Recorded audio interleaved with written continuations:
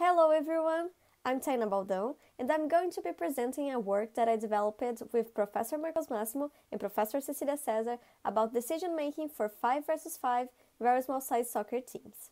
So around 2018, LARC announced that in the next years they intended to include another modality in VSS competitions in which VSS teams composed by 5 robots would compete. I'm part of Android's VSS team, and I know that back then we only had a team composed by 3 robots. So with this announcement, we started thinking what kind of changes we will have to make in order to have a functioning 5 robot team, and this kind of motivated our work. In 2019, LARC hosted the first 5 versus 5 VSS competition, and you can see one of the matches in which our team is playing wearing yellow uniform and using the decision-making system that we developed with this work. So there are several classic ways to structure decision-making VSS matches. We can use finite state machines, battery nets, and even behavior trees. And this last way is the one that Android's VSS team chose to use in its decision-making system for 3 versus 3 VSS matches, due to its modularity and easiness in changing player actions. For you to understand better, Android's 3 versus 3 VSS game strategy is divided into 3 levels. In the first level, we have the behavior trees. So we basically use them to draw a plan of choices so that our robots can perform in a specific role in a match. So this behavior trees kind of tell to a robot how to behave as a goalkeeper or as a defender or as an attacker. But the game is really dynamic, so we can't simply tell a robot to be, for example, a defender from the beginning of the match until the end. So we also have another level of the game strategy that is an entity that we call coach, and basically what a coach does is it analyzes the game and defines the roles of each player, and also kind of analyzes the game to see if some robots should change roles between them. And as we may want to change coaches during the game, we also have a finite state machine that chooses which coach will rule the game accordingly to different game states. So, as I previously mentioned, there are many ways to structure the decision-making system of a VSS team, and since the beginning of 2018, we've been developing the game strategy structure that I just showed you, and we've accomplished many good results with this decision-making system.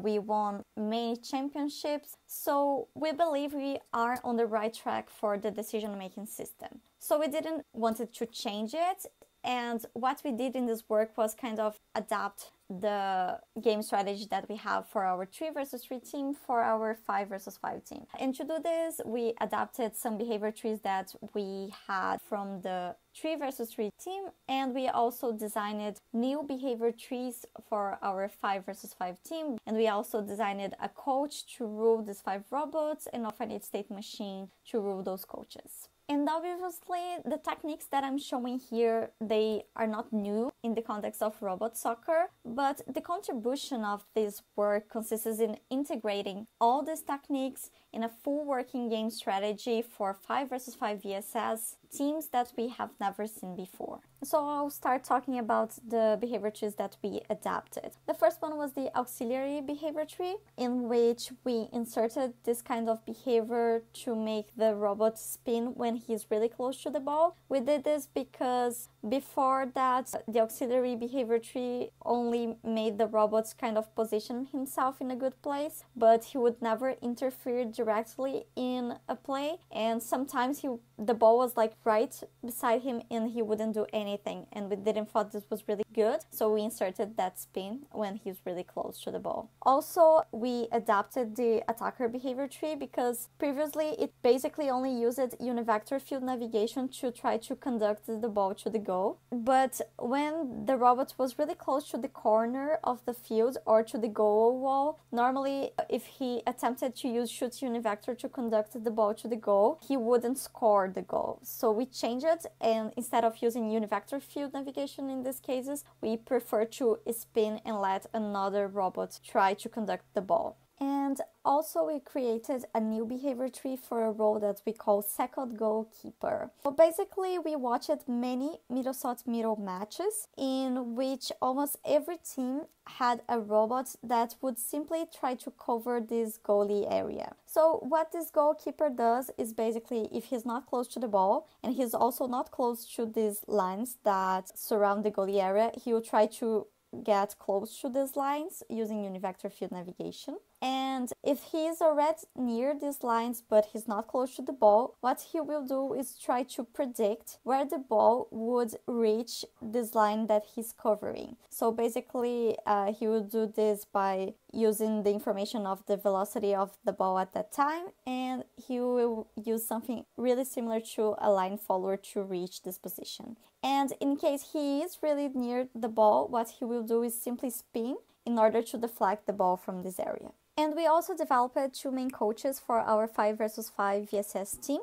One that rules the game when we are attacking, the advanced coach, and also one that rules the game when we are defending, the advanced defensive coach. So these coaches, besides choosing the lineup of the team, they also have to check if some conditions are satisfied to switch roles between robots. For example, the advanced coach has to check if the attacker lost the ball or if he is far away from the ball, and if one of these conditions is met, he has to choose between one of the auxiliaries to become the attacker. And when we did this in 3 versus 3, it was really easy because we only had like one auxiliary and one attacker. But now we can have multiple auxiliaries. So how would we choose which is the auxiliary that is the best candidate to become the attacker? And basically we came up with 4 criteria that we think that it's good to know from each auxiliary to actually see which one is the best fit. So it's good to know if the auxiliary is in a favored position to conduct the ball to the goal, if he's not in front of the balls, the distance from the robot to the ball, and also the number of opponents that are close to this robot. And then basically to choose the best candidate, we simply gather all this information from an auxiliary into an object and we place it into a priority queue that ends up telling us which is the best candidate. And after doing all of this, we had a decision-making system for our 5 versus 5 team, but we still didn't know some things like which was the best lineup for each coach. We didn't know which order of criteria to use to choose which auxiliary would change roles with the main player. And basically to figure this out, we did several Monte Carlo simulations in our team's game simulator, and we analyzed the statistics from all the simulations. And as we don't have much time left, I will talk only about 2 of the 4 analyses that we did. The first one being how we chose the best lineup for the advanced defensive coach. So basically we came up with these 3 teams. The first one that doesn't have a second goalkeeper, a second one that has, and the third one that has a second goalkeeper, but instead of having 2 auxiliaries has 2 defenders. And basically what we did was a little championship between these teams, and for each pair we ran 60 10-minute matches. And here you can see all the statistics for these simulations. And from these tables, we can infer that the usage of the second goalkeeper slightly improved the defense, because Team A is the only one that doesn't have a second goalkeeper and it always loses more than the other teams. And also that having 2 defenders makes the defense a lot better, because Team C that has 2 defenders always wins more than the other 2 teams. But also it commits more fouls.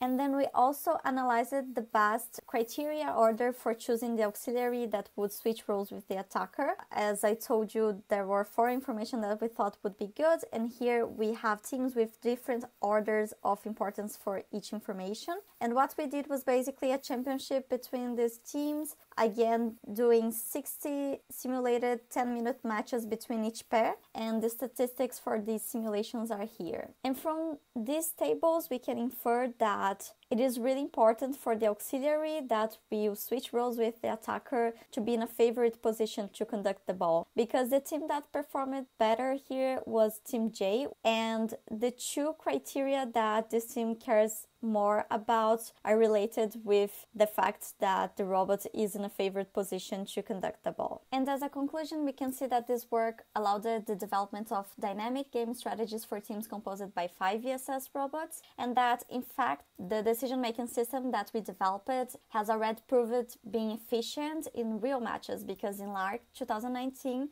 It Android's 5 vs 5 VSS team was the champion, and actually it did not lose any matches in the championship. So we think this was a pretty good outcome.